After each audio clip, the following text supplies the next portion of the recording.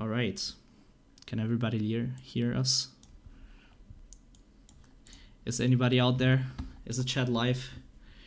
So, Adel, are you already in the chat so I can give you mods real quick? I'm there and I... Can we wait for like a minute? I'm gonna pour myself a glass of water.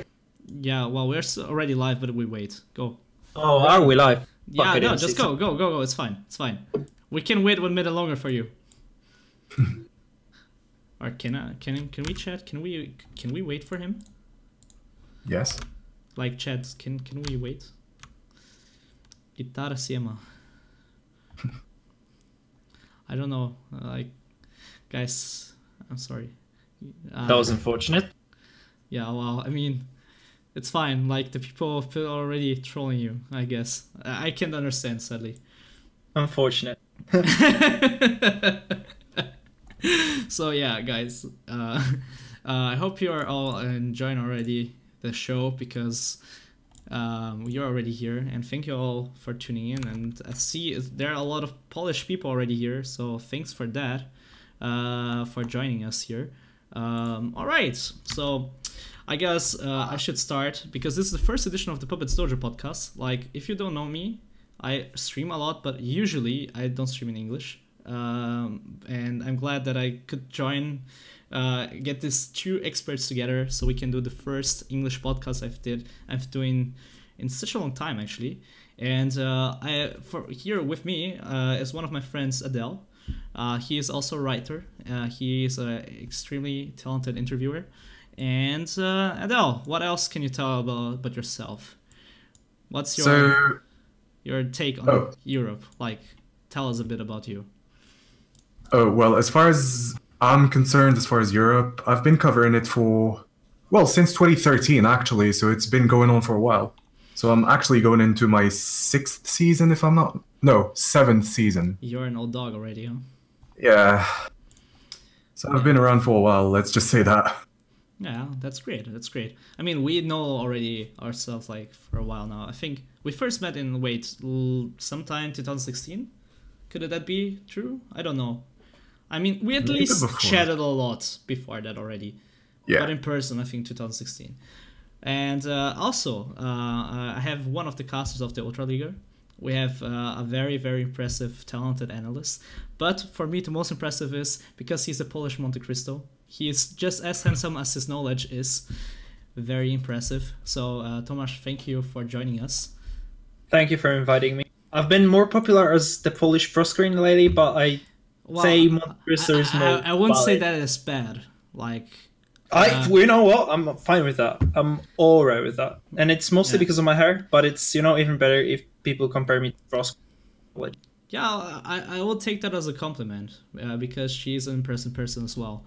And but the hair is looking good on you as well. So you kept your handsomeness. So I'm actually looking like the 16-year-old emo boy again. So my god, you did not just say that. Oh, you did not do that. My god. I mean, actually, I think it suits me. But if you look at pictures like from 2 years ago when I actually coached a team, I look exactly the same. Like, you wouldn't see a difference, except that I'm maybe fatter.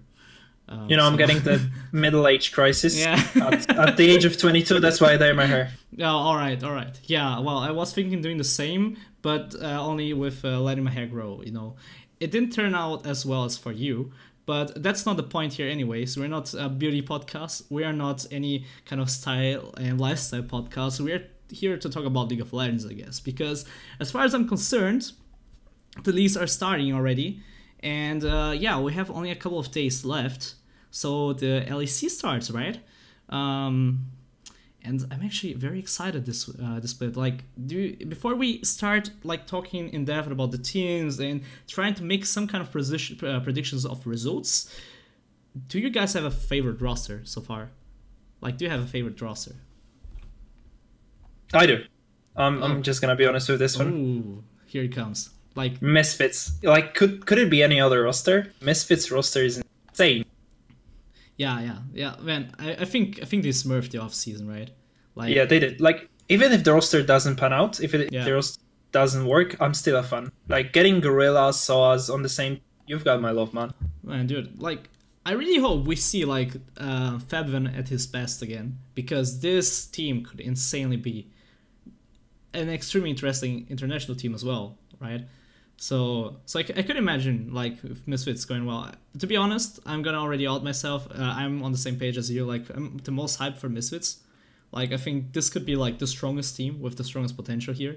But I won't say like they will do this from the start. And we're gonna talk a bit more about this. But I'm as well as hyped for it as you do. What about you, Adel? Are you as well on the Misfits hype train, or do you have a different favorite team? Well, to be honest, this is the timeline for Misfits to take over. Yeah. Soon TM. But I also like Origin's roster for some reason. Like, the way they built the roster is really, really good. If you look at how the players interact with one another. Yeah. I can see that.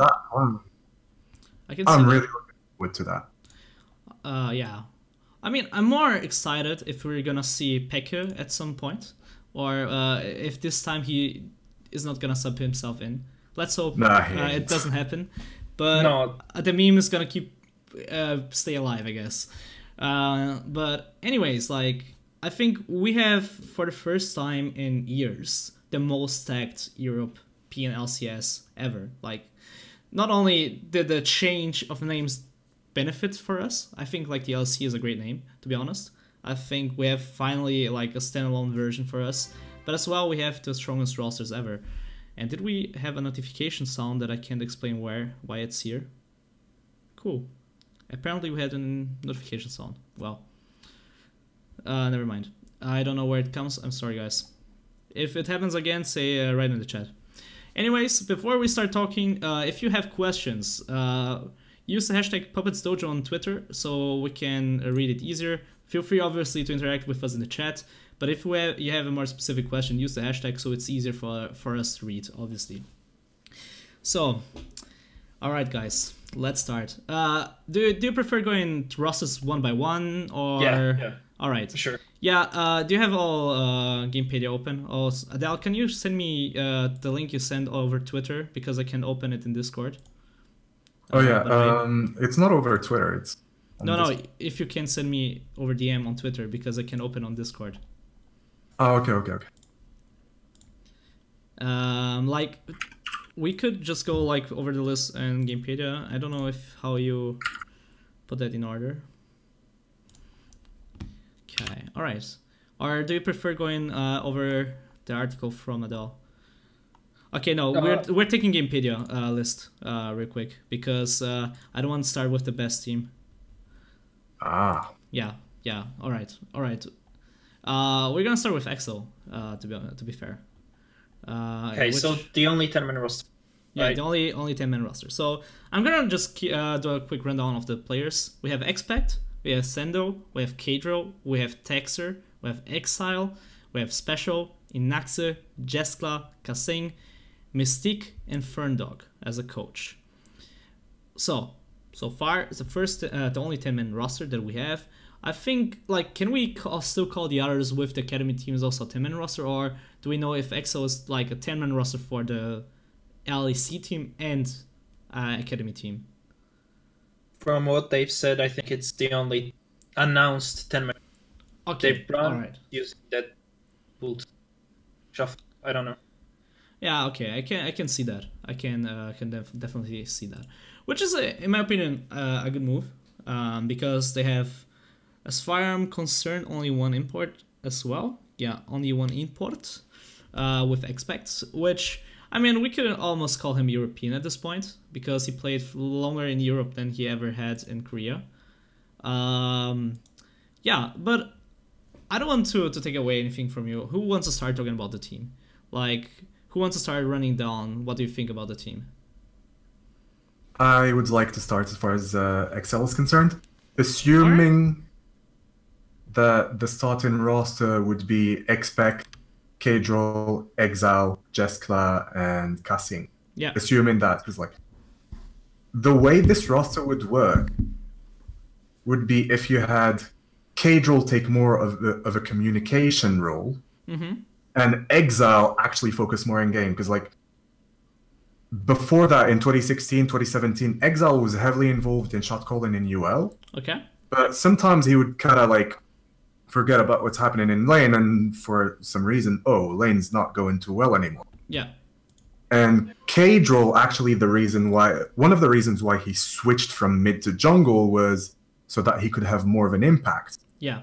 So I feel like the interaction between those two makes a lot of sense if it goes that way, and then just have everyone just, incrementally improve. I feel like there's some sense of direction in this team, to be honest. I don't know if they're going to be at the top of the league or make it to the playoffs, but I definitely see that there's something going on. They're not going to be utterly rubbish. I mean, we have to point out one thing first. They are actually the team that kept the most players from their original roster, because they kept, I think, everyone from their EXO, ESL, UK roster. Yeah, literally everyone that played there before, they kept, which is, in my opinion, a very honorable thing to do, and they added players with that.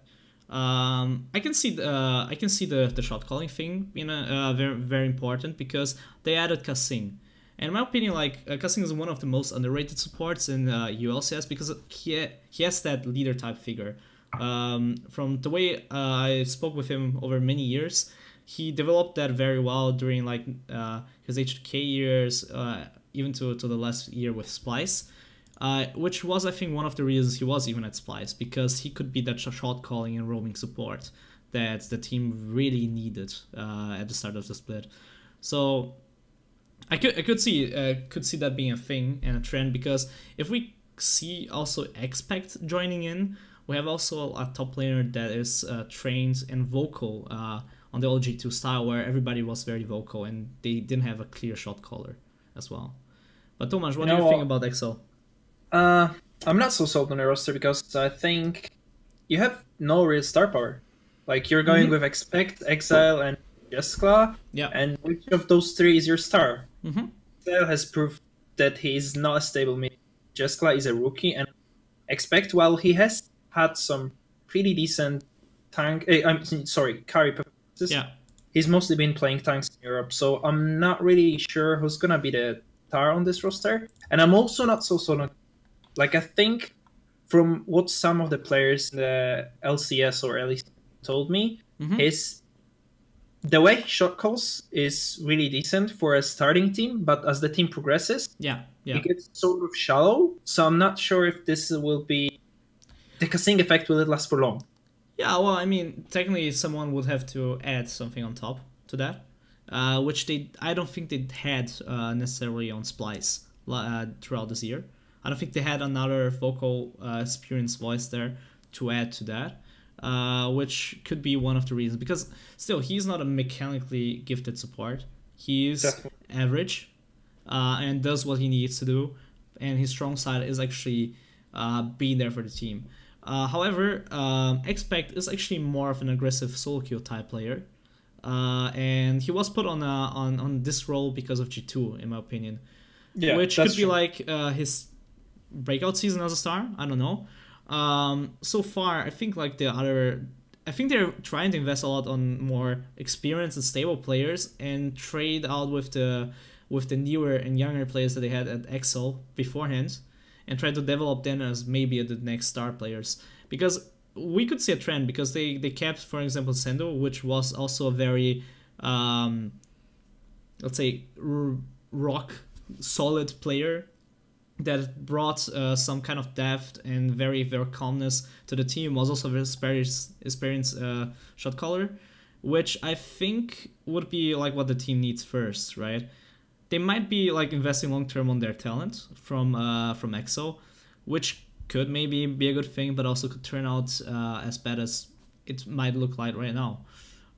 So to be fair, I can only agree with you guys. There is no real strong point in this team to say we can bet on this player showing up so far. I think this would round up what we said, right? Or does anyone disagree? I just wanted to add that I like the academy roster. I think the 10-man roster in this case could really work out, because you have some of the really promising players. It's gonna sound like I'm tooting my own horn, but I'm gonna give a shout out to my boy Mystic here. He has been an incredible performer the last couple of years here in Poland. Played incredibly well in Spain as well, and I think shot calling capabilities are insane. If he can transition from the ERL level to LEC level, he could be a major player, maybe next split or next year. Yeah, like in looking at the roster, we can see they are aiming for that. I don't know too much about Ferndog to be honest. I don't know how good he is as a coach because I just don't have any information on him. But he has been at least working for some time now. He started in June 2016, according to Gamepedia, and he coached like at least a lot of UK League and LVP, which in terms of getting experience, not that bad to be fair. And he has been doing okay, I guess, in results, and has been always top 4. So, except for European Masters, so I guess this is actually very good for regional league coach, to be honest. So yeah, we can be actually excited and see, like, let's say if they surprise us in the first weeks. I would say that. Otherwise, we see if they are really ready in the summer split. So, next, we have Schalke. We have Odoamne, Memento, Abedage, Upset, Ignar, and Dylan as a head coach now. So, who wants to start with this one? I guess you, because you were the one not as hyped for this roster. You're the most questioning about this roster. No, I dislike this roster, because I feel like building around Upset was a good idea. Obviously, you have a star player, a franchise player, to say even further. Yeah. And you get Memento, which I think is a really good, not to say upgrade, but definitely a decent pickup. Yeah. And I love those two. But then you go with Abedage, and I have not been impressed with his play in the regional league. And like LEC is just gonna be even harder. Yeah. Then you go with Odoamne, and I think he's had his worst competitive split last year. And on top of that, you add Ignar, and his playstyle is really shaky. And in Korea, it's been very visible that he can be abused very easily if you just ward your flanks and let him do his shenanigans. And honestly, I just don't see a lot of stability in the roster. I think this roster could work if the players show up, but if they don't, I just don't see, a fallback. I don't see a way this roster could get up from a slump. I can understand that. Like what I'm missing the most, like Memento will have to step up as a leader again, which was a critical point last split again. Like not that he didn't show up, but he needed someone with him to really get the results out there, which I kind of think is also missing in this team. Odoamne seemed for some time as a solid rock, but in my opinion, Odoamne is the kind of player you want to let him do his thing, and you support him usually, and try to get the most out of him. But I agree with you on Abedage. I know him from ESL in Germany, like the German tournament.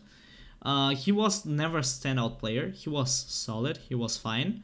However, he had actually an impressive year in Turkey. He played like the last year in Turkey and actually got good results, ending first in summer, and losing the finals to Supermassive. And also like they won Rift Rivals, I guess. So I think like he had the best year of his career by far last year. But I'm not even sure like he's actually necessarily an upgrade to I don't actually, compared to Nukedug's last split, I would say it's not, because Nukedug played actually the best split of his life last year. So I have my doubts in Abedage, because he was never like the star player they actually might need in this Schalke roster, because building around Upset is fine, but Upset I'm not entirely sure if he has experience enough to lead this team to constant wins.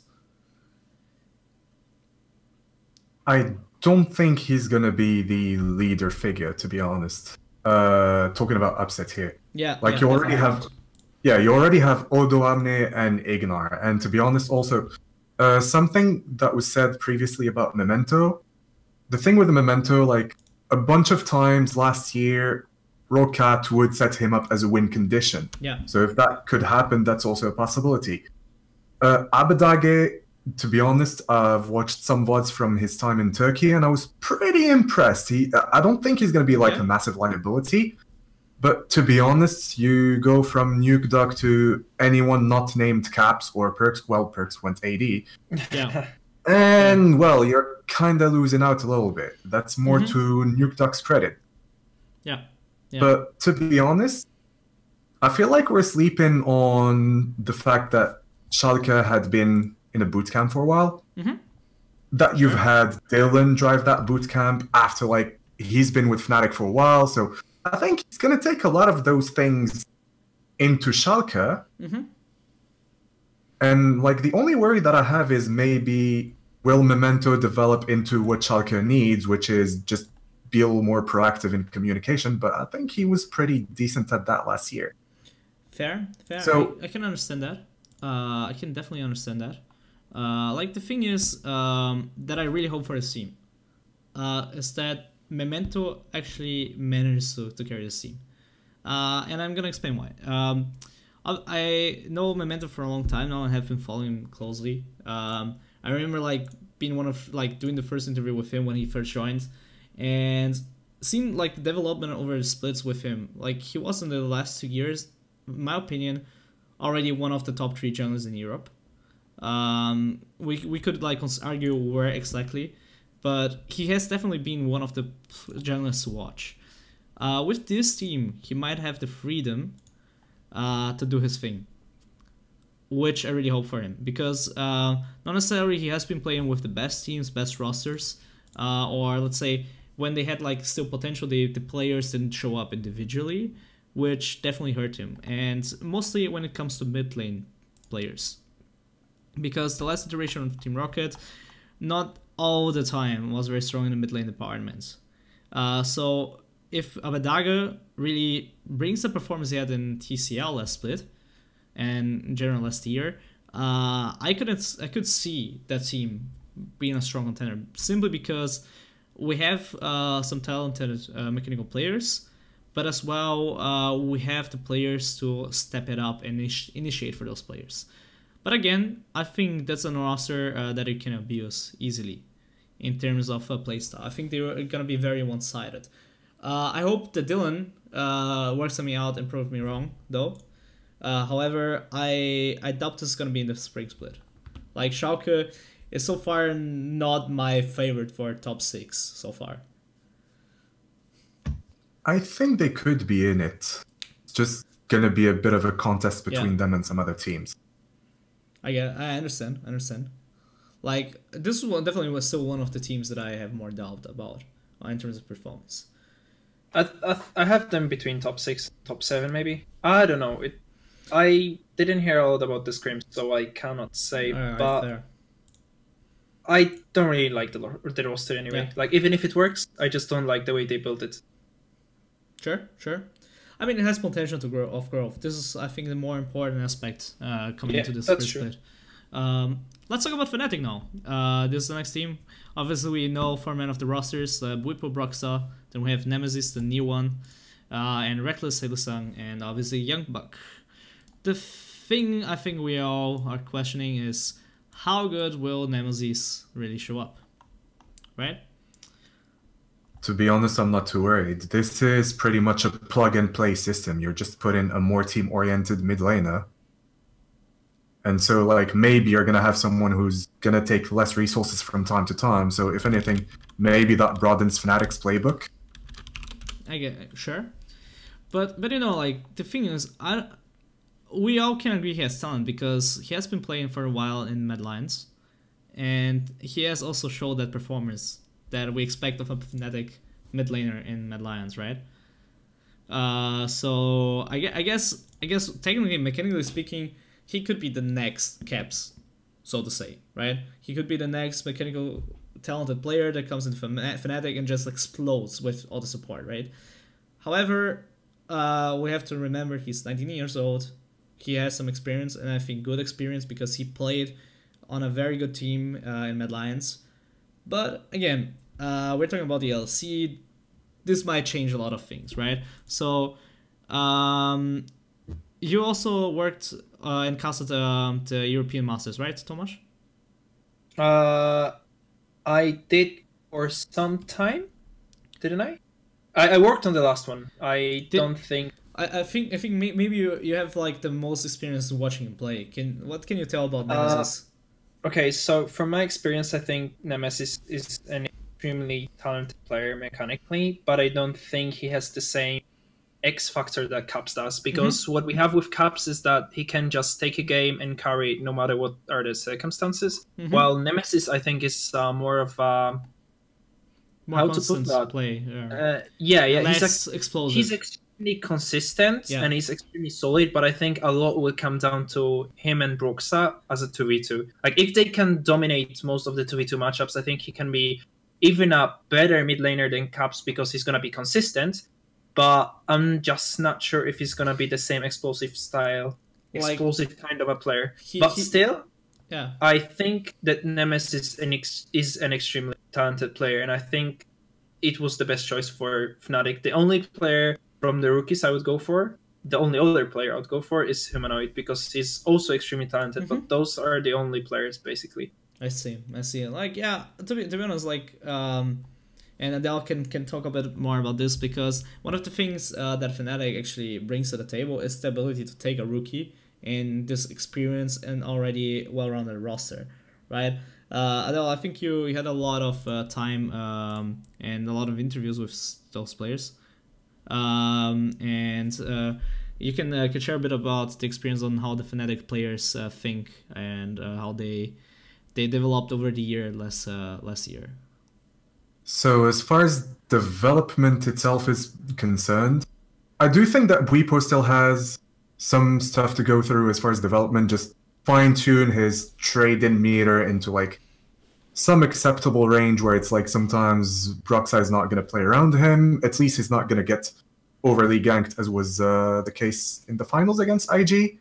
But as far as Bwipo is concerned, even if something bad happens, he's just going to recover. He's the type of player who just keeps pushing. So you don't have to worry about him. And then you were talking earlier about Broxa and Nemesis. Here's a problem the league is going to have to deal with. Broxa is pretty much a cheat code. Unfair. As a jungler. No, legitimately, like, if you need someone to set something up, this is like the ultimate cheat code. You have Broxa as a jungler, okay, GG, next, pretty much. Okay, interesting. It's like, it doesn't matter what win condition you have, he's just gonna adapt around it. So if you need something explosive, well, he's just gonna enable that, just as he enabled that like a while ago with the Caps even. Sure. I can see that. Because definitely Broxa was one of the keys to win for Fnatic this year. At least in the European LCS, he was, like, in my opinion, the reason they kept successful overall, independent of meta, because he was the rock that could always adapt. And to be honest, I think, like, last year he was the best jungler in Europe by far. I don't think like Maxwell showed the performance we were used to from him, but as well, like, Broxa was also much more consistent. And, like, thinking about that, this might be even better for Fnatic, because Fnatic showed throughout the year that they don't care about what meta they play. They're gonna still play like, let's farm up, let's play safe, let's punish, and just wait for the team fights because we're better there. And I think this like might be even better, as Thomas is saying, that Nemesis might be more consistent than Caps, because how Caps might be able to carry a game by himself, he was also sometimes the reason they lost all by himself. And even if this was far less than the other, it was still an aspect that kept him down sometimes, because like he would take risks he shouldn't have taken. And we've seen like this, at least in the World Championship, being exploited more because mid laners were simply on the level he plays or better.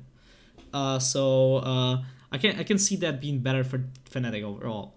However, I think he's gonna struggle with the competition in lane at first. Despite he being mechanically strong, we cannot forget that the 2v2 game in LCS, LEC, is definitely more difficult to play than, for example, the LVP, because people will punish more as well. If he's mechanically gifted, and he got away with a lot of his mistakes, he might get punished now because he's gonna play against the Caps, for example. So this is for me the big question mark. Can he already handle that level, or will we have to wait 6 weeks, maybe even the first 10, so we finally see Nemesis on the level Fnatic might need them? I don't mind waiting as long as they make the playoffs. I guess we can it's pretty safe to say that we're gonna see Fnatic in the playoffs with the roster. I think the roster is really good anyway. Any mid laner you put in this squad is gonna be decent, and honestly, I think Fnatic's gonna be. Well, worst case, we just put him on Galio. Yeah, sure. or Aftershock Rise. I mean, choose your poison. Or simply Cassiopeia. I mean, he should be fine with everyone with those. I mean, there are enough OP picks right now in the meta that we can put him on and farm. Yeah, and I think champion pool is actually quite wide, so honestly, it would not be a problem for Fnatic to sort of adapt to the team style. So it might be a short-term downgrade, but potentially long-term upgrade, to be honest. So let's see. I'm excited for this. Yeah, well, when we're talking about Fnatic, and we already talked about Caps, we have to speak about G2 then next, which is probably the most controversial roster. And to quote Alan here, he's expecting a lot of changes and swapping arounds with Caps and Perks, which could be a very interesting thing. And we have in G2 Esports currently Wonder, Jankos, Caps, Perks, Mickey X, and still Grabs as a head coach. So who wants to start there? I'll go first. For some reason, imagining maybe a situation where like Wonder, Caps, and Perks all swap lanes, because why not? Okay, hello, this is kind of a crazy G2, but if things stay on the same side and like you don't have 9,001 swaps going around just because of matchups or whatever, you still have a really disgustingly strong roster. And oh my god, if the pieces fit together, this is, you don't look at the LEC, you look at World. If the pieces fit together, if Perks still keeps like his communication levels as he had in G2 in previous years in the mid lane, and then you add in Caps as like a supplementary information feeder,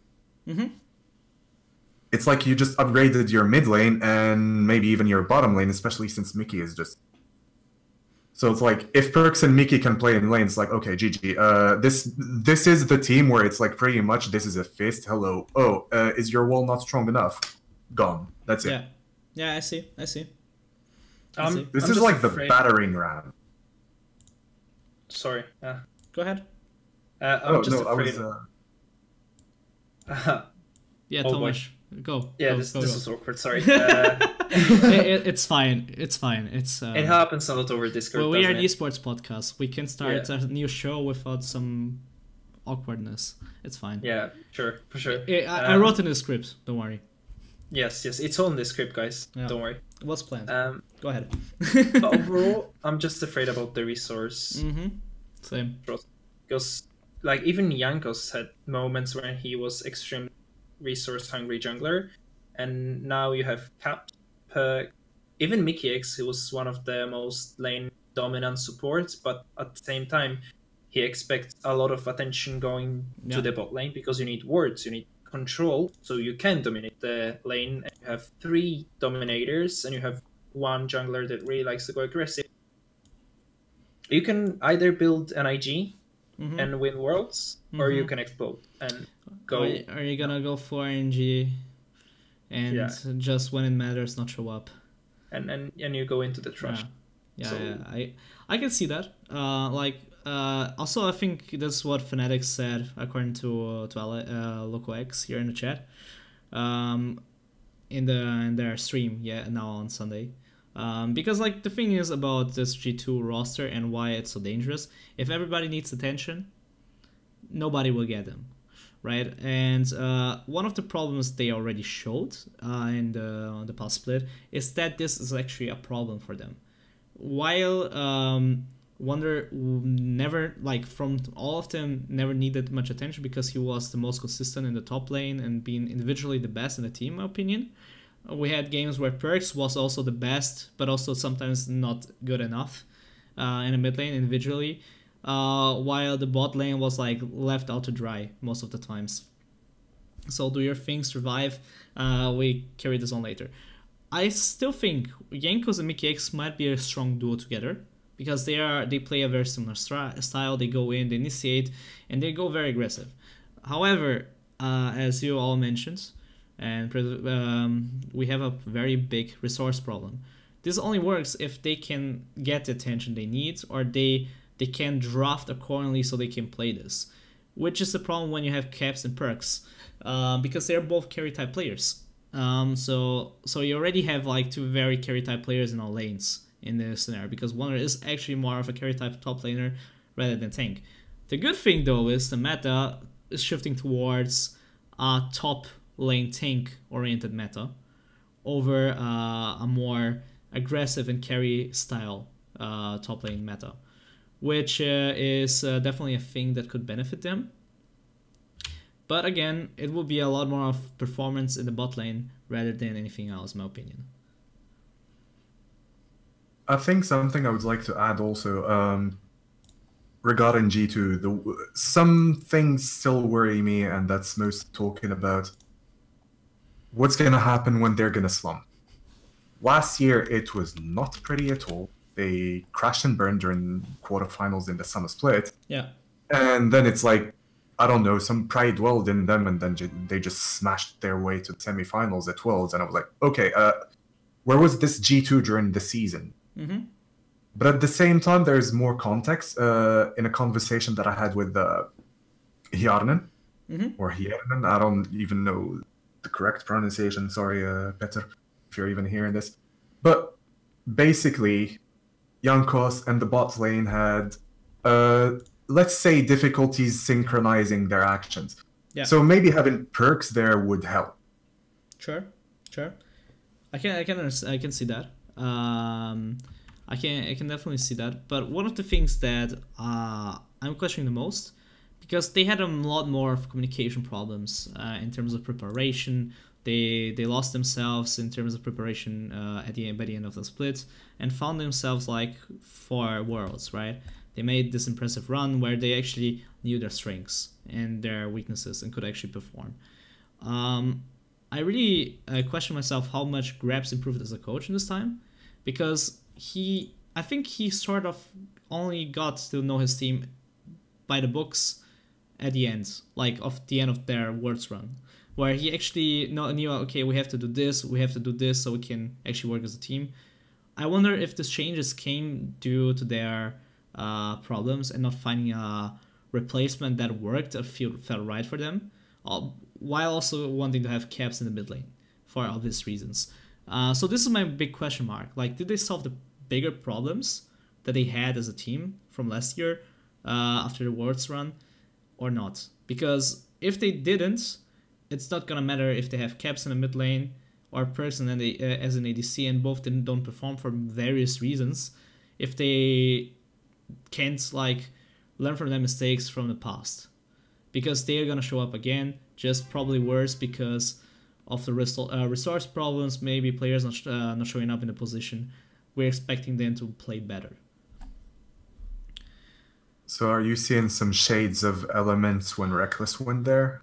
Oh, So, sort of, I guess. yeah, Like, yeah. for me. But Sure. the only thing I'm really hyped about is Jankos and Capstru. Like, this I can see that. I can see that. Even more, if the meta continues to be a more aggressive jungle meta, I can definitely see that. It's gonna be fun. Right now, the mid jungle 2v2 is so important in the meta, and it seems like it's gonna be the same for a while. Well, I heard next patch they might patch down the jungle influence though. So yes, at least but week 1. I think week 1 and week 2 possibly as well. Yeah. So for example, have Caps on Cassiopeia and Yankees on Lee Sin, whatever. This sounds like a crazy duo. Yeah, I'm definitely have for that. Even if we think like the Lucian is also meta, it could be also very fun for to see like perks on a very lane dominant AD carry as well. So we can really see, are they able to show this off already or not? Right, moving on. Previously, before we started talking here on live for you guys, we talked a little bit about how we were excited to see this Misfits roster play. Because we have Soas, Maxtor, Fabivan, Hansama, Gorilla, and Jez is taking now as the head coach. And I think like everybody is excited for Gorilla, right? We have world-class support player joining in with Hansama, which could be very exciting because Hansama is definitely one of the most gifted AD carries we have in this league. But also, and to be fair, my hype is to see, like, will we have like 2015 Fabivan, where he actually was destroying people in lane? Or we're gonna see a very struggling Fabivan, like we had him in the H2K. This is for me the question mark and most excited, but I'm gonna let you guys talk a bit more about the roster. Tomasz, what do you think? Okay, I think the roster on paper sounds really decent. Yeah, because you have the right mixture of new talent, of already developed talent, and like players that can fill into many roles they need. For example, Soas or even Maxlor. Both of them can go tanks, can go carries, can go early game, can go late game. They have a lot of potential in the way the game may be played. But I'm most excited about Gorilla because this guy has an exceptional game knowledge. His mechanics are really good as well. But the most important thing for me is that he is one of the most friendly Korean players I've ever seen or heard. Like, just read the interviews. This guy is insane. I love Gorilla as a personality, and I think it may be good for the team as well to have someone like that. He's like that in person as well.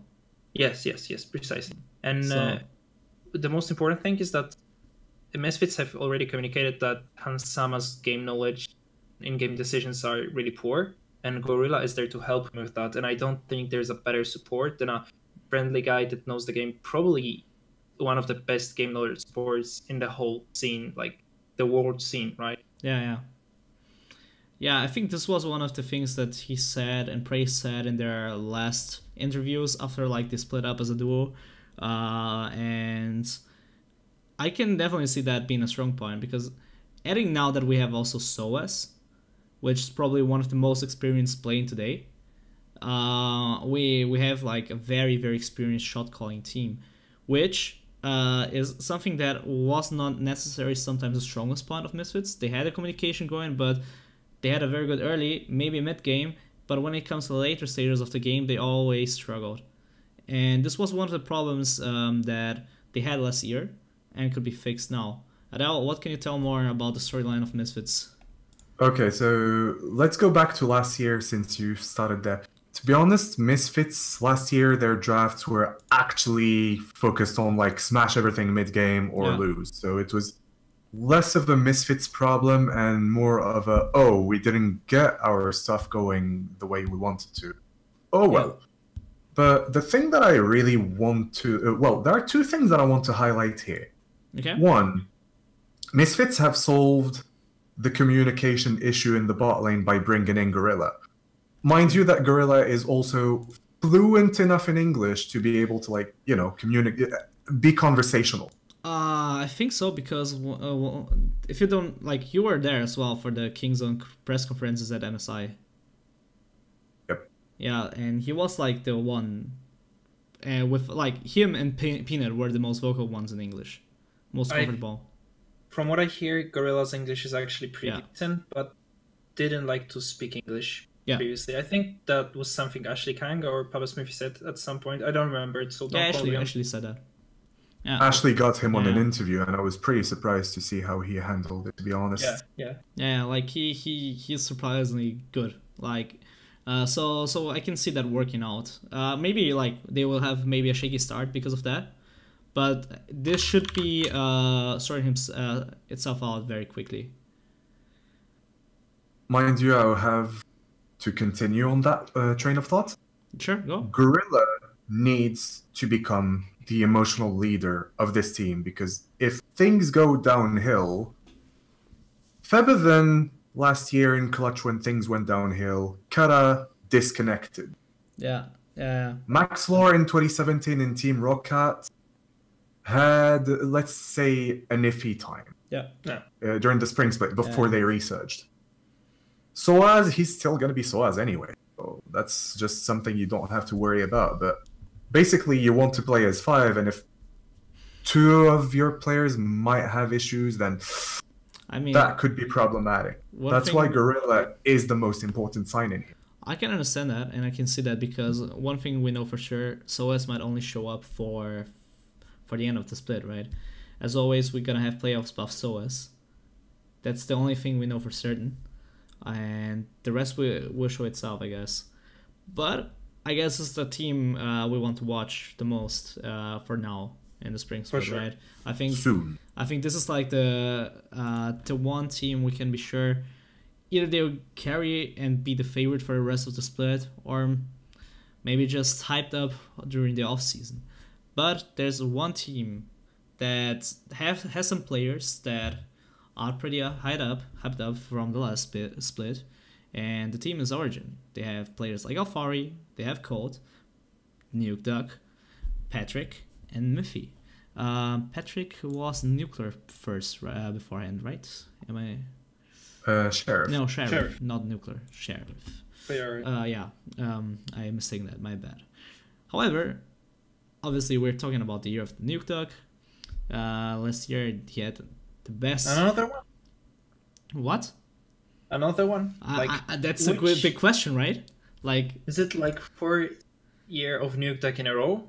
4th one, I think, and none of them were actually years of Nuke Duck. I mean, like the best year he showed, like ever, was last year, right? Like in individual performance, I think I agree. He definitely had the best year last year.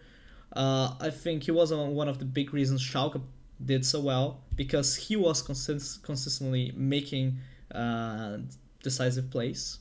He was carrying games by himself very consistently, and rarely didn't perform, which we usually know otherwise from Nuke Duck, despite being the Scream God, right?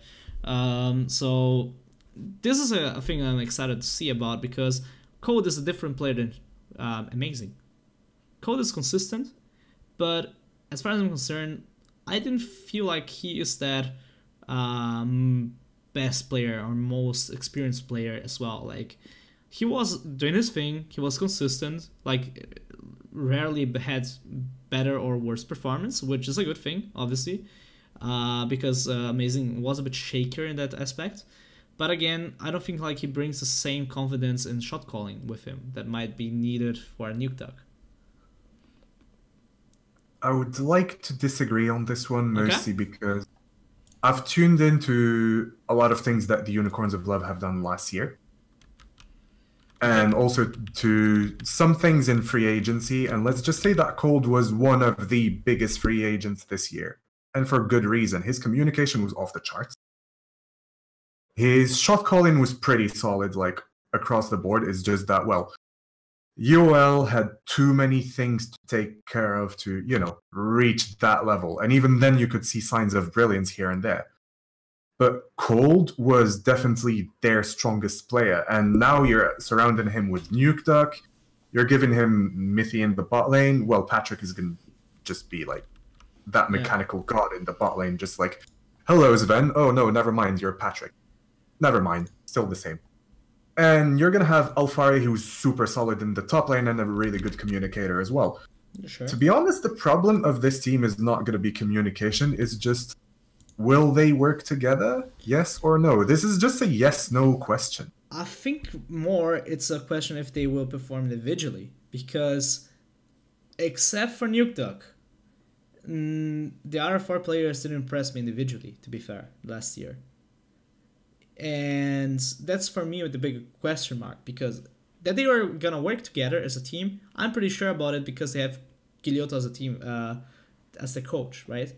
And I think this guy was one of the most impressive coaches last year, because what he did with his players and how he managed to make them play was very impressive because he was able to notice in a very short amount of time what his team needs and make them work towards that goal in a very, very constructed manner and really exploit their strengths and while trying to overshadow their weaknesses very well. And I think the result that he got with Schalke was impressive either way because, in my opinion, last year Schalke wasn't even the best, like wasn't considered near to be the best team. Or even top 3 material at the beginning of the split. So I think he is a very key important part to this team, and if they all show up, I could see this team as a very impressive team. Like I could see them top 3 material right there easily, if they show up individually. Okay. I don't think that's going to be a problem mostly. Well, and I've seen something on chat which I disagree with. So what to be honest, this team, that Thomas is not for the year for of the Nuke Duck. No. The Nuke Duck thing kind of reminds me of Hearthstone in StarCraft 2, but that's another topic. Okay. But Origin has 3 carry players. They don't have 0. Like Alfari, it really depends on what system you put them in, because Alfari, Nuke Duck, Patrick actually have a solid reputation as carry players. If you put them into that role. You know what, I think it's funny because you said like they're all 3 carry players. For me, they are both flexible players. Yeah, exactly. Because they both showed like they all showed like that they can do both, right? I would prefer obviously Nuke Duck on a more aggressive pick because he can really show off his skills there. But Alfari was the most flexible top laner that we've seen in 2017, for example. He played literally everything his team needed. And I mean, Miffy can do both as well. And Patrick, you can put him on anything as well, and he will do at least a consistent performance. What I'm more curious about is how like Cold will fit into this whole thing. Like for me, this is the bigger question mark. But I guess like they have options. And that's why I think Origin will do well, because they can adjust to the meta maybe better than any other team here. I love what the Fisher and the organization are doing with them, and this is gonna play a huge part. But overall, I'm not sold on Cold. Like I like the roster. I think Alfari is a very versatile player. I think Nuke Duck is universal as well. Sheriff has Patrick has some really nice potential. Yeah. And Miffy is the shot caller. He's the father figure. Why would you need another one? I get that sometimes you would like 2 points of views, but you have Kyoto for that. Which you have to add, Alfari was late game shot caller on Misfits. Yeah, I know. So like they should be fine. I'd rather go for a maybe more mechanically gifted jungler than Cold, because I've never been a fan of him in that aspect. And while I think his comms are insane, because that's what I've heard as well. Yeah. I'm just not sold, you know? I'm not saying I don't like this roster, because I'm actually quite a fan of what they did with it and what they're doing with their the thought process behind whatever. I think it's very, very shown. Yeah. But I'm just afraid that Cold might be a problem in the roster if the meta requires your jungler to be mechanically, which might be for the first 2 weeks, right? So precise. But again, and when talking about the next team, we have a jungler that can do both. He can be the very aggressive one. He can be a very crazy one. He can also just be consistent and support the team where he needs. And we have Rook, which is a team that I'm actually excited about, because we have Prophet, we have Kikis, we have Senkax, Hikyu, and our favorite Wadid. And I'm really excited to see this roster, to be honest, because while I think this might be a slow roster in terms of success and results, I can see this roster become one good roster in long-term side. I think they have potential of growth, and they have a lot of it. My question is, will they be able to execute that? Tomasz, are you biased, or can you give us your analytical opinion? No, I'm gonna go with that. I'm not. I'm joking, biased. obviously. You know what? Rock paid me to tell a compliment. Oh my god. Oh They're my the god. best. No, I'm kidding. Obviously, I think the roster is actually sort of underrated. I don't think it's a top 4 roster. Sure. Because I think they lack carry potential. It's obvious they do. Senkax and Hikyu were never star players. They were both sort of like support carry players. Maybe Senkax back in Splice era was this sort of a carry player, but later on he was more of a Malzahar bot. And that was actually last year. Yeah. He played Malzahar, he played Galio. Those were the champions he did best on. And I'm worried about that. But I think Prophet and Kikis are a top jungle duo that is really being slept on. Yeah, I think those two could be insane. And if Wadid can keep up his initiation, aggressive team fighting prowess support style, they could probably upset some of the team. You know, I think it's interesting that you mentioned Prophet because when looking at him throughout the last year, I think he was one of the most potential growth players we had. Unfortunately, I don't think he showed up that growth. Maybe because the team didn't provide him with the tools needed. This might be different now. Maybe like the top end jungle duo wasn't good enough, but could work now with Kikis because I think Kikis brings something to the team that Memento didn't last split, and it's that calm, more focused leadership that Kikis developed over the year. Which might be a very key aspect as you mentioned now. But Adel, what do you think? Will Senkex show up? Will Hikyu show up? So I'd like to rewind and just say this team is actually really scary. Mind you that if they rank around last positions, it means that the LEC is absolutely insanely strong. Not that they're weak. Yeah. Because, one, Hikyu and Prophet, communication-wise, they were taking care of that in Rocket. That's true. And, yeah. And now you're adding Kikis and, like, his early game, just his early game guidance. You're like, why? Stop it. And then you're adding Senkax, who's just going to play around whatever win condition you're going to give him. As long as you make sure that Senkax is going to be confident, because I feel that he lost a little bit of confidence last year in Misfits. As long as you give him that confidence back, just so that he can just pop off on carry champions, it's just gonna be a disgusting team, dude. I agree. And mind you, like going back to your question, if he's gonna perform or not, allow me to talk about a substitute called Larson. If he doesn't perform, he's gonna be under pressure. Which is their wildcard for the summer split, though. He can play the spring split. Yeah, but... which I can agree. I'm actually, I think everybody's hyped to see Larson play. Because he was also one of the players that people looked at when building their rosters. If you're excited about Larson, please watch Ultraliga. Oh, see? Shout out to my league.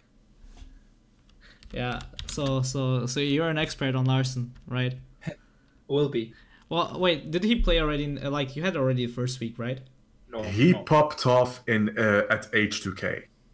Even when they lost, he was absolutely popping off. He was a substitute for a while at H2K last year. To be fair, I'm actually I like the Rogue went to the Ultraliga because I think Polish players are much more underrated than they should be. Because actually, if we look at Denmark, we have a lot of talented players, but we should also recognize that Poland also produces a lot of high quality players as well, which has been going a lot of under the radar and people are picking up now, which is very interesting to be fair. So actually, I really want to see him play, but I guess we have to wait for that. So far, I really hope I'm wrong to see that Rogue will be more under, more about 5th to 7th place. I really hope to be wrong because I actually could see some solid potential there. And this is one of the teams that I see the underdog potential to upset a lot of top teams when they least expect. And this might be the key to win this split. But the latest, I think next split they should be a more top tier contender than anyone might expect. Speaking about underdogs, we come to the newest team, I would say, in terms of names. Maybe as an organization, one of the oldest, but we see a lot of players not only returning, but we see also a few new names. Funny enough, another Polish player is in there. But we see the return of Werlip, we see Selfmade, we see Pyrean, Crownshot Dreams, and Shippy coaching under SK Gaming. And I think a lot of people in the chat were already asking about this team, what we think, because this is considerably the newest and youngest, or let's say least experienced team that we have this year. What do you want to say first about Selfmade? Because in my opinion, he was one of the players I loved watching in the LVP. He was, for me, one of the most talented players there, and I could imagine him really doing well in the LEC personally. However, I'm questioning the whole team all around. I think it could work out, but for me, it's one of the weaker teams so far. But Tomasz, what can you tell us about this pickup at least? Okay, so I'm gonna start off with a minute about the team, because I want to sort of draw some context around Selfmade. I hate the team.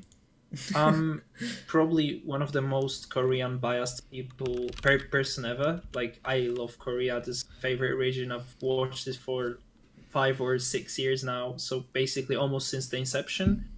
And I think Pyrean and Dreams are a tragically poor pickups. I hate both of them. Like, I think Pyrean in NA was just absolute garbage, and in KT he was serviceable, which could mean that it's gonna be in Europe, but still, that's not an import that you want to keep. I feel like that's more of a fill player until you get better. And Dreams, for me, he was very bad in Mysterious Monkeys, the challenger level. He was also not the best support, so why would you not go for a European import? Why would you not develop talent? Instead, you get 2 bad imports.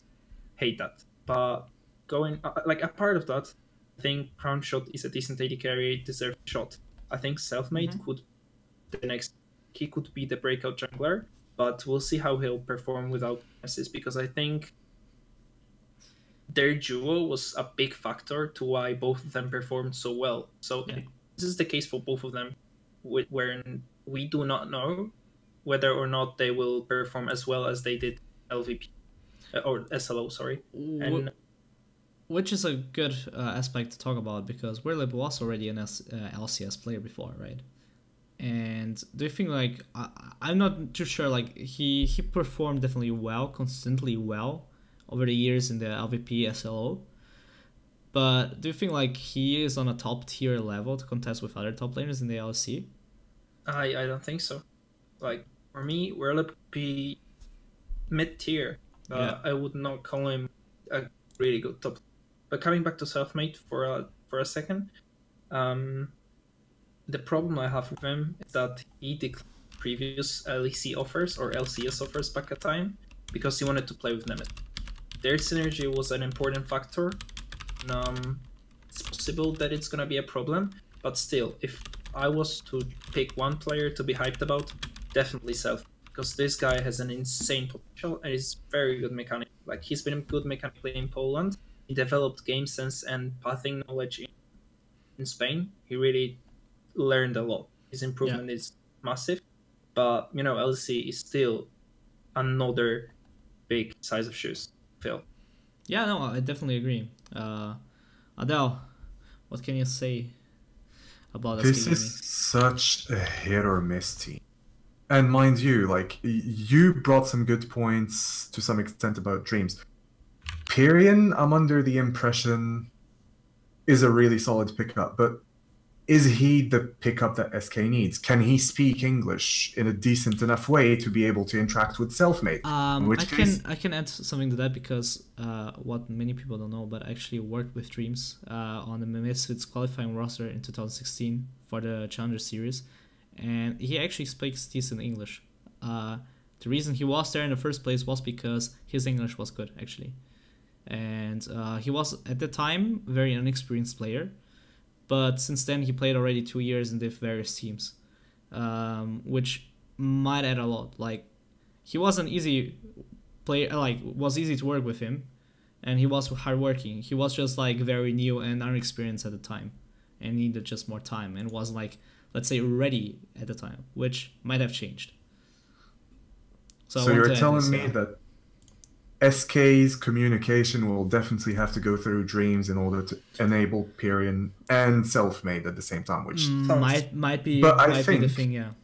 Yeah, but I think, to be honest, Pyrion had some experience playing it, so he can do basic communication, just enough to be like, okay, I'm going here, I'm doing this. Just to say, okay, roger that. So, but that's so many what ifs that I'm not sold. Even though, like, they have the core of Mad Lions, which was kind of popping off in scrims against LCS teams, I heard, last year. But it's like, to be fair, I don't know. Like, what I'm missing more for Selfmade is that really high carry potential mid laner, which Pyrion is not. Nice. Like, he had Nemesis and Werlip. Like, he could just live on the top side and do his thing. He had pressure on top lane, and he had pressure on mid lane at all times in the LVP, which was one of the reasons he could abuse his aggressive style and like punish the other jungler a lot more, which I'm not too sure he's gonna be able to do with this roster. But again, we have to take in consideration that Pyrion spent some time in the SKT, right? He might develop a lot of new skills that we might not see yet, but might be there. And if his English is well enough so they can communicate, sure, why not? I mean, I can see that working. However, I wouldn't say like this is my favorite team from all of them. Like, for me, it's still, on paper, they look weak. For me.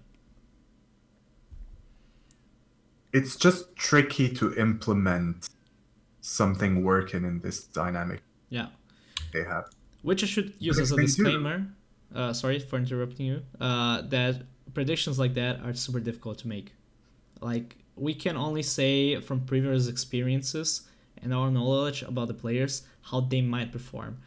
So if we don't have too much information, even as they could work together, like in this scenario, and we don't know too much about the players because of various reasons, it's super hard to make a prediction.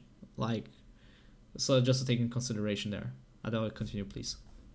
Yeah, so, and like, I'll just piggyback on your disclaimer also. You could definitely hear something said right and that will happen, but then maybe another prediction within this video will be slightly off just because we're missing a parameter, which in SK, I would say quite a lot is foggy at best. Yeah, definitely agree there.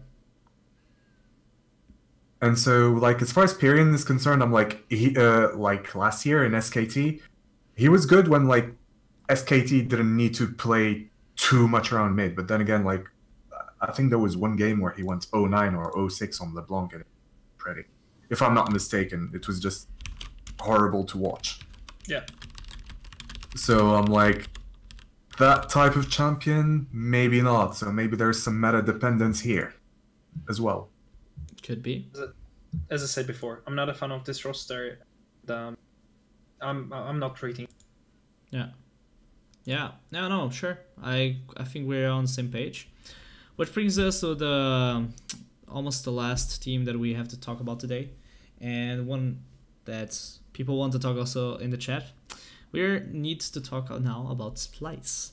With that, we have to talk about Vichichachi, Xerxe, Humanoid, Kobe, and Norse Karen. And as a coach, here's Duke, but I think Peter turns two with them, right? Yes. Yeah. I think Duke worked with them already last split. I'm not too sure now. Yeah, but he did, right? So now officially he's the frontman according to the Gamepedia page. Yeah. What can you guys tell me about Splice? This is my dark. What? This is my dark horse for the whole league. See.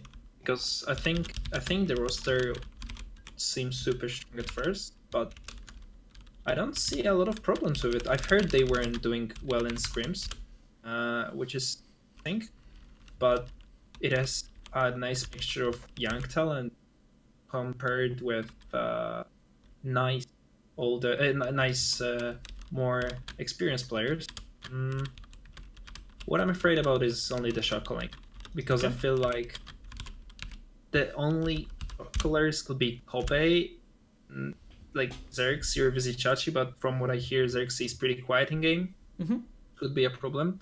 And Humanoid, he's pretty vocal. We've had him in Ultraliga for 3 months. He's insane. Like, mechanics are on another level, but he sometimes goes too far. And if that happens, this could be a problem. Could be the next Caps in that regard. But he could also get scared, you know? It's the LEC. He could maybe play a little bit of a chicken game. In that case, that could be a problem. But anyway, I'm a fan of this roster. I think this is an interesting roster, and they're definitely my dark horse. Okay, apparently my keyboard was loud. I'm sorry. Continue. It's fine. No, I'm fine. Like, yeah. they're potentially they could reach top 4 for me. So, what do you guys think? I think, for one, they have one of the best coaching staffs in Europe. Flat. So just that, even if you had like absolute garbage tier players, you're like, okay, Splice are definitely going to be okay to reach the playoffs in some split just because of their coaching staff. Yeah. If the players are willing to be coached, they're going to be in the playoffs in the summer split. But then again, you have some pretty strong players. Also, Xerxes actually starts. So this is not going to be the same Xerxes that Chachi played with in Unicorns of Love in 2017. Fair. This is going to be a more proactive Xerxes. And you're telling me that humanoids can communicate as well? The only worry, then, that you have is how much is the bottom lane going to communicate during laning phase? And so maybe a target for Splice's development would be to actually get Norskeren to, like, take that one over. Because Norskeren last year was just facilitating game plan. He had the shot caller near him, so there was that. But now, if he has to step up as far as communication is concerned just to allow Kobe to pop off, okay, they may struggle a little bit, but then it's going to be Splice. They're going to be fine, and maybe they're going to reach playoffs even with Rogue's lineup being maybe my 6th place favorite. But then again, Splice is a pretty scary one here. So yeah, I can understand that. Like, my bigger problem is the carry potential, to be fair. While I can see Humanoid becoming that carry, he might have still a lot of problems individually against the other mid laners as well. And I don't think like Xerxes, Kobe, or Chachi are necessarily the players to step up in this point. Like, they are, in my opinion, more the consistent players that play very well or solid over a long period of games, rather than be the guys that will carry a team every single game, in my opinion. However, okay. I can see Humanoid stepping that void. However, I have a big question mark if he is already ready for that and the level of DLC. Yeah, go ahead. My hot take. If Humanoid can 1v1 decently in the LEC, I think this will enable Xerxes to be carry alongside him. I think this is potentially one of the best mid lane duos if both players play to their capabilities. Because sure. I'm not saying they're gonna overperform. I'm saying if Humanoid and Xerxes perform to their standards, I think they can be one of the legit best duos in Europe. And I think this could carry the team because, you have Vizicachi as the, engage, teleport flank, weird shenanigans top laner. You have Kobe, the late game carry, and you have Norskeren, possibly one of the most emotionally influential, but also playmaking, very good at playmaking sports. So I like the roster. Yeah, it has potential, in my opinion. For sure. Let's not forget about Chachi Pop. Okay. All right, Poppy. Well, let's bring it to the end and talk about the last team we have to talk on this list. And it's Vitality with Cabochard, Mowgli, Jizuke, Attila, Jackro, and still Yamato Genon as a coach. So, what do you guys think about that addition of Mowgli to the lineup? I'm not sure. You know, as I said previously, I'm a massive fanboy of Korea, and well, I've never been so hot on imports. I think Mowgli could actually be the one to work out, because he's been a very versatile player on Africa Freak, and he stepped into Spirit's shoes pretty well when Spirit has had some of his worst times. Yeah. And I think this could be an important factor, because the important thing here is that he played Zag very well, but he also played Graves or like aggressive Gragas with Predator very well. Yeah. So this shows his capability to play different styles. But what helped Vitality was Kikis's game knowledge and his charisma, because Kikis is a very charismatic guy. I know really well, and I say that he's a born leader. Yeah. And I'm not sure Mowgli can do that, because he's a very young player, and he's, from what I hear, he's pretty shy. So this could be a problem. I don't know. They have to redefine themselves, and if they can do that, I think this could be a top 2 roster. If they fail, I think they're gonna struggle to find their own style, their own identity. I can see that. I think my only problem with Kicks in the roster, especially, was that I think they found like their cap, like they couldn't improve anymore. Because like they found like their style, they found like how to play it, and already maximize it like at where it's time, right? While we still doubted that they won't show up, and they were more creative than we thought they would be, and were able to successfully snowball out of an early game. I think they struggled overall, like in certain aspects when it came to adaptation towards a later stage of the game, which I think they are trying to solve with Mowgli, like by bringing, as we mentioned already, variations of styles that they definitely struggle at last year overall, and maybe even more mechanically gifted player to abuse more in the other game, which was Vitality over the most amount of last year. Like, let's abuse the early game and really snowball out of it. This is what I see, at least. Adel, what do you see there? So what do I see in Vitality? So as far as their mid-late game shot calling, I don't think much will change unless Mowgli can speak English and can speak it at a conversational level. This is a question mark. Assuming that he does not, they still have Jack Troll and Cabochard to take care of that. And Cabochard was actually their in-game leader last year. So on that front, not much is going to change. I'm just more worried, can Mowgli communicate efficiently in the early game as well as Kikis was? Sure. So can they actually take over in the early game? Or maybe does he need to? Well, he will definitely need to on the long run, especially if Vitality still smurfs in Europe and then gets to Worlds. But I'm more worried, can Mowgli communicate with this? If he can, this is not going to be a fair team to face. If he cannot, slightly more balanced. Sure. Can see that. I have another question about the roster. Like, even if they find their style, even if Mowgli can fit in Kikis shows in the early game, Mowgli turns out to be an English speaker. Yeah. What about Attila and Jack? Because I feel like they have been performing really well as split, and I'm not sure if they weren't overperforming. Like, can they keep up the form? Because their first split was not as good. Sure. Shizuke had some really bad moments as well. I don't think the roster has consistency. Kiki's brought that consistency in the early game. Can Mowgli do that? This is another question. Can I answer this one? Yeah, go ahead. Yeah, sure. Go ahead. Okay, so do you remember Caps in 2017, how inconsistent he was? Yeah, I do. Okay, then multiply that by 3. Yeah.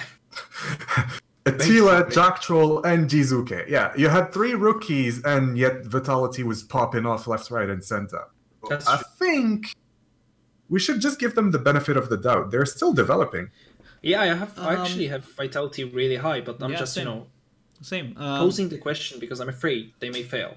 Oh yeah. I think they solved a lot of these issues by the end of the summer split already. To be fair, like I feel they learned, or at least let's say Jizuka learned to play more towards the team rather than to win lane, which was one of the bigger mistakes he constantly did.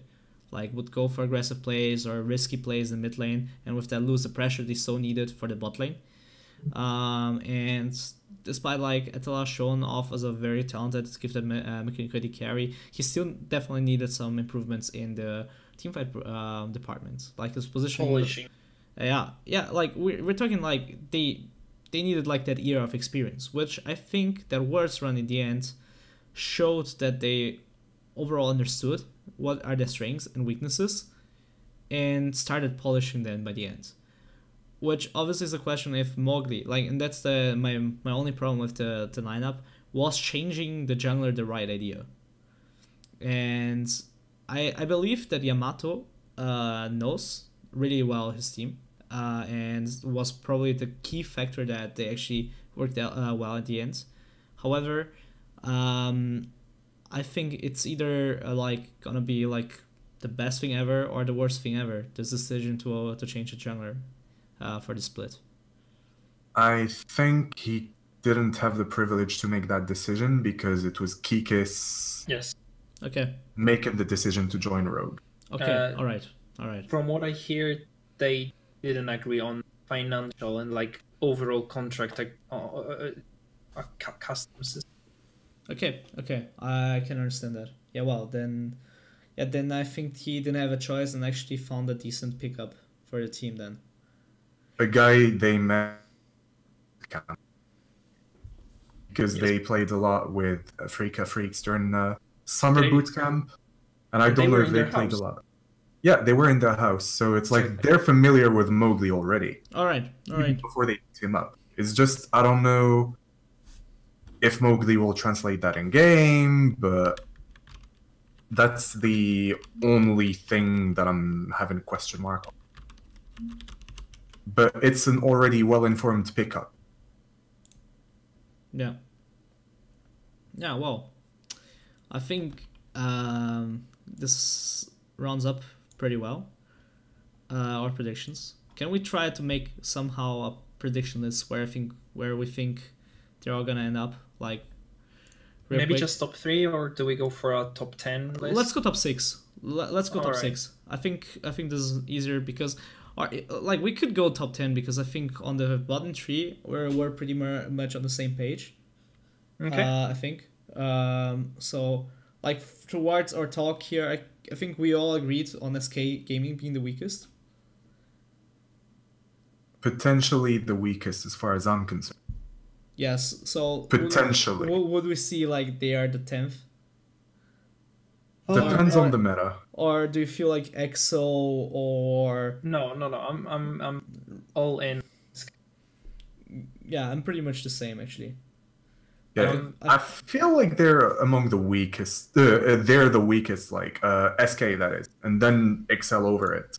All right. But yeah, it's same for me. Could be completely different when you see them on the Rift in this meta, and maybe like we did completely neglect a factor, and all of a sudden these guys are actually smurfing in the LEC out of nowhere. It's really hard to judge, but I'm just gonna put it out. For me, top 1 is gonna be Fnatic, and the top 2 spot is gonna be around.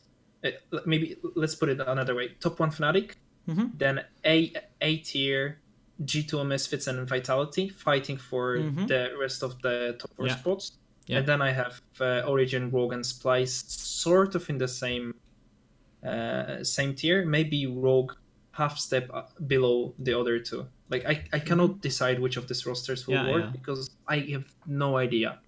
It's too hard to tell. Yeah, I can see that. Yeah, I would agree with the top 4. I would also like to see Rook being slightly weaker, but also top 6 material. Yeah. While for me, like EXO, SK Gaming, and Chalka are amongst the weaker side of the roster. While I also have still my doubts on Splice completely, but I would definitely agree on the top 4 there. What about you? Actually, I would put Origin in my top. Instead of Misfits? Instead of... Hold on. So it's... G2? Oh, instead of Vitality. Instead of okay. Vitality. Okay, that's interesting.